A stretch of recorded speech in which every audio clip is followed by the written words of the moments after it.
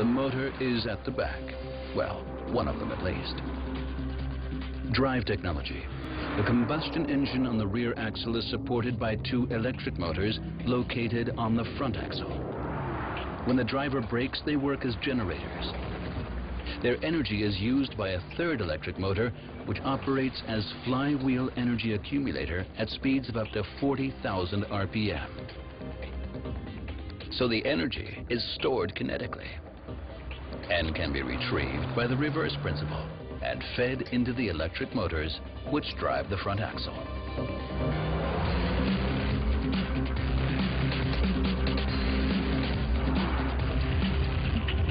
Result: every braking maneuver generates additional energy, with advantages, especially when accelerating out of corners or on passing maneuvers. We call it boosting. And it boosts our driver's mood, too. The effect: if you brake, you gain energy.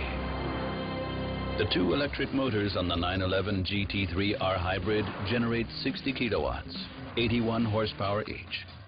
The water-cooled 4.0-liter six-cylinder boxer engine delivers 353 kilowatts, 480 horsepower at 7,250 RPM. The result is huge potential on the racetrack.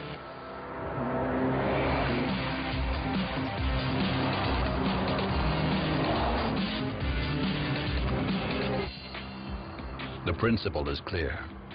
Then comes the reality.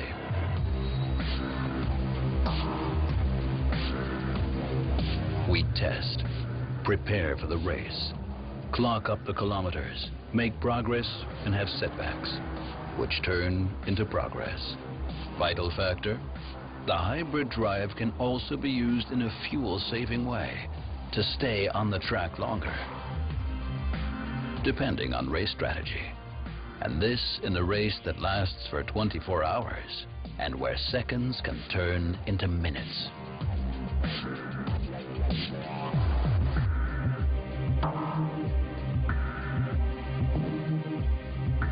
To be quite honest, we've rarely been under greater pressure. But we've come a long way. And no, we don't have to win right off the bat. We just want to get moving forwards.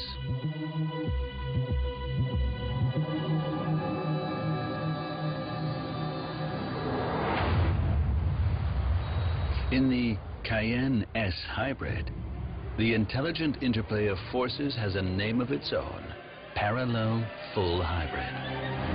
For more efficiency on the road. What does this mean?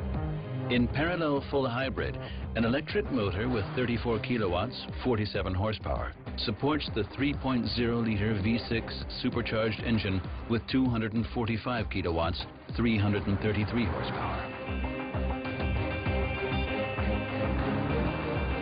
So the power plant of the Cayenne S Hybrid comes close to the performance specs of a V8 with only 8.2-liter consumption per 100 kilometers.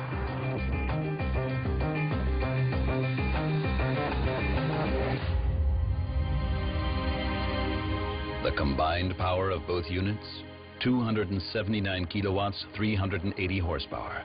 Maximum torque 580 newton meters. An acceleration from 0 to 100 kilometers per hour, 6.5 seconds.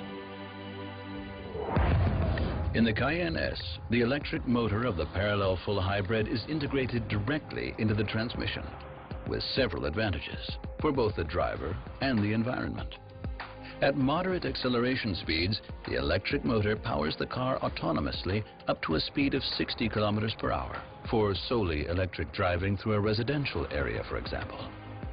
A further energy saving? Coasting during driving.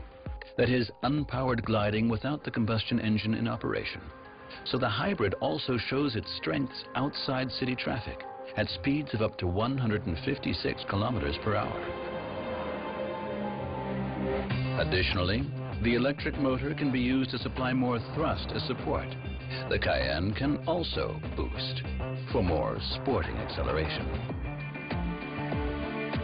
Still another parallel to the 911 GT3 R Hybrid.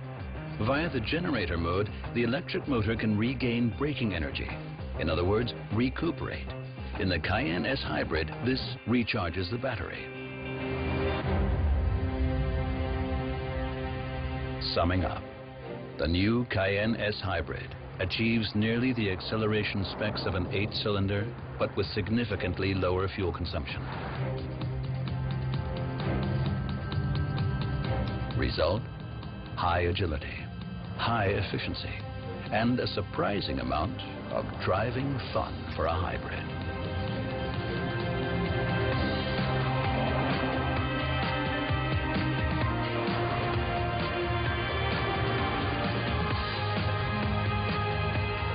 Interim Balance.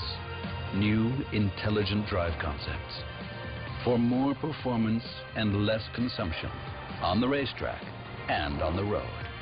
They symbolize our readiness to start all over again, despite, or perhaps because of, countless race victories. After all, we're working on the future of the sports car for the next spark of inspiration. Porsche Intelligent Performance.